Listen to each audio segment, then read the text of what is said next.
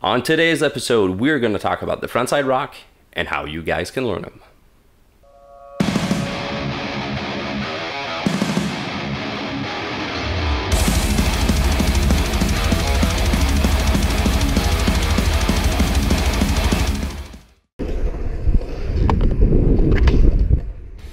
So, this is not your standard 30-second trick tip. This is the total OCD skate nerd version of a trick tip. I don't know about you guys, but I kind of get upset when I watch trick tips and I don't learn anything from them. So what we're gonna do is we're gonna break down the frontside rock part by part so you guys can piece it all together and learn frontside rocks and even master them. Now, I'm not saying I have the best one in the world. I'm not trying to blow smoke up my own ass, but I think I can help you guys out. So let's start. Frontside rocks have been around since the late 1970s from Eddie Elguera. It's not one of the hardest tricks around, but it's also not an easy trick. It's really an in-between trick. But before you try them, there are a few tricks you need to have on lock. You need to have rock to fakies. Also, you need rock and rolls, which are turning backside out. And you also need frontside kick turns, and ideally the ones where you knock your back truck on the coping so you get that feeling of turning frontside. If you have these three tricks on lock, you're ready to try the frontside rock. First thing to know is where to place your body weight within the ramp. A lot of people try and put their body weight over the coping or on the deck, which is one of the most common mistakes you can do.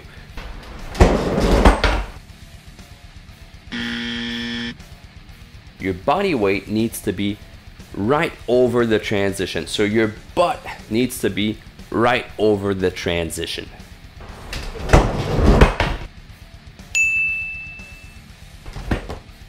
So how do we keep our body weight within the ramp and not over the coping or on the deck? First thing to know is when you will do your rock and roll, you need to push the deck forward. So that will straighten out your front leg and your back leg will need to be super bent. I keep my back knee right under my front knee, and also both of my thighs are at the same angle. So pushing the deck forward like that will help you keep your butt within the transition. It's gonna give you a lot more style to the trick, but the thing to know is that position will help you out a lot once we go to pivot. So for a lot of people, getting into that position is probably going to be the scariest part of the trick. What you can do is try and find a very small transition, a very small ramp, and just practice getting into the position and then stepping off of your board. Do this only if you are quick-footed enough. If you are not, you're going to kill yourself. Don't do it. But if you are, it's a great way to practice the balance points and just getting into the right position. So the next part of the trick is where to place your board on the coping while you're doing the rock. What you need to do is ride up the transition as straight as possible and place your back truck as close to possible to the coping as you can. This will give the trick the most style possible. It's not something you can always do if you're riding like an indoor ramp and there's a wall close or something, but when you can, try and get the back truck as close to the coping as possible. There are two things that will make or break your pivot: foot positioning and upper body placement.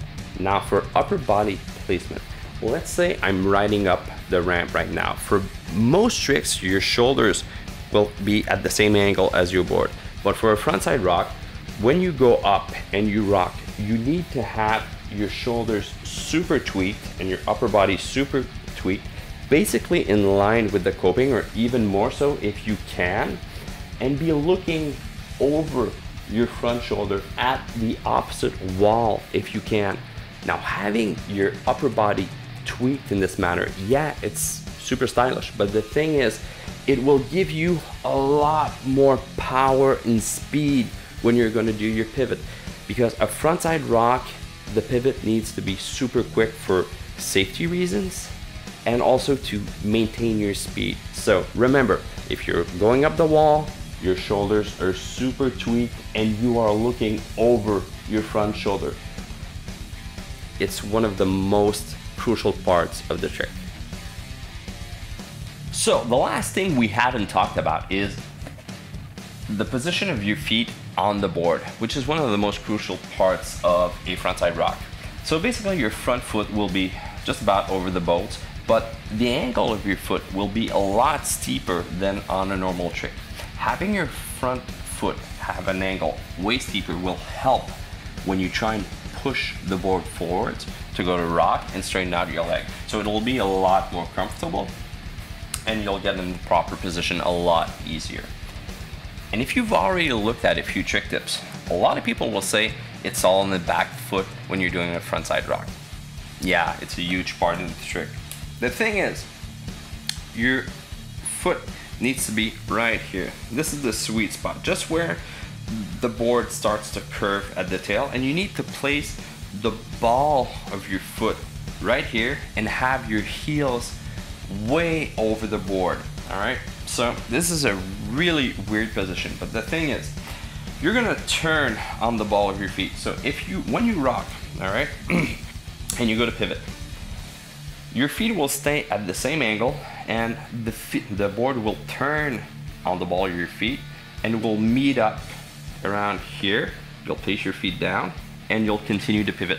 But there is a few degrees, all right, where your feet will stay in this position and the deck will turn under your feet and your feet will meet on the deck. That's the trick. That's why everyone says it's in the back foot. It's the weird little thing to learn. One thing you can do to kind of help learn that little part of the trick is maybe sit down on a chair and have the deck on your feet, place your feet in the proper position, and just kind of learn how to pivot it and how to turn it on the ball of your feet. That's the trick. That's the thing that people don't get. And the heel of your back foot, the heel, it never goes on the board until you are almost halfway done with the pivot. So while you're rocking, your heel is way up. When you're starting the turn, your heel is still way up, and your heel just gets back on the board once you have completed between a quarter to a half of the pivot. That's the trick. All right, yeah, that's the secret to a frontside rock. So thanks for sticking around this long. So we just went through every little part of the frontside rock that I could think of. I hope this helped you out. If you liked the video, please leave a comment, subscribe to the channel. It would be super appreciated.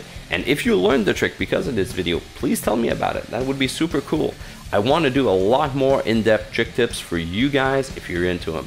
So yeah, nothing else to say but thanks, and see you next time.